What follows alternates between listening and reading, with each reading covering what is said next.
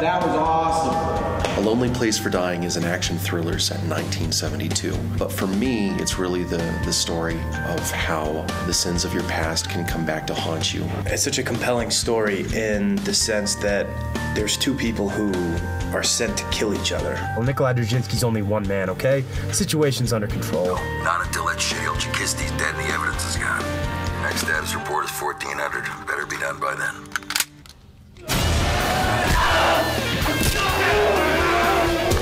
Both Michael Scovotti and Ross Marquand spent 4 months doing martial arts training. The hand-to-hand combat is quite brutal. It's messy, it's dirty, it looks extraordinarily painful. Nikolai is sort of a caged animal. He's been on the run from both the KGB and from the CIA. He's a double operative. And he's trying to sell secrets to the Washington Post. You have a story to tell? Great. I still don't know what the story is, but no story is worth crossing the CIA. Having an Oscar-nominated actor join our cast was quite the compliment. James Cromwell, I mean, he's a superstar. You know that you're dealing with a Hollywood heavyweight. You're accusing a CIA manager of committing the worst possible kind of war crimes. There are so many ways this could go south.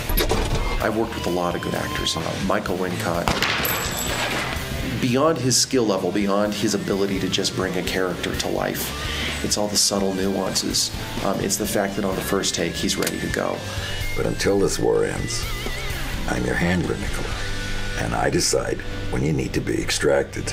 The only thing he cares about is delivering perfection on the screen. I hope that I get to work with Michael Wincott the rest of my life. We're done with this. Let's go back to punching the close-up of him whirring away. Justin's very driven. He's a perfectionist who knows exactly what he wants. I understand the need to package a movie so it looks like a genre picture. The way he always pitched it was going back to the studio films of the 70s and getting back to the raw, gritty style of filmmaking from that era. It's an action film where we've got special ops teams killing each other with AK-47s.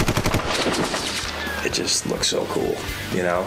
But it's not a cliched action movie. It's got passion, it's got suspense. Is there more? The appeal of A Lonely Place for Dying goes beyond the guns and fistfights. Anyone who knows what it is like to have made a mistake, changed, become a better person, and still have to pay the price for those mistakes will relate to Robert Harper's journey. He's a flawed human being who made mistakes many years in his past and has no choice but to go to the Mexican desert and clean up his own mess.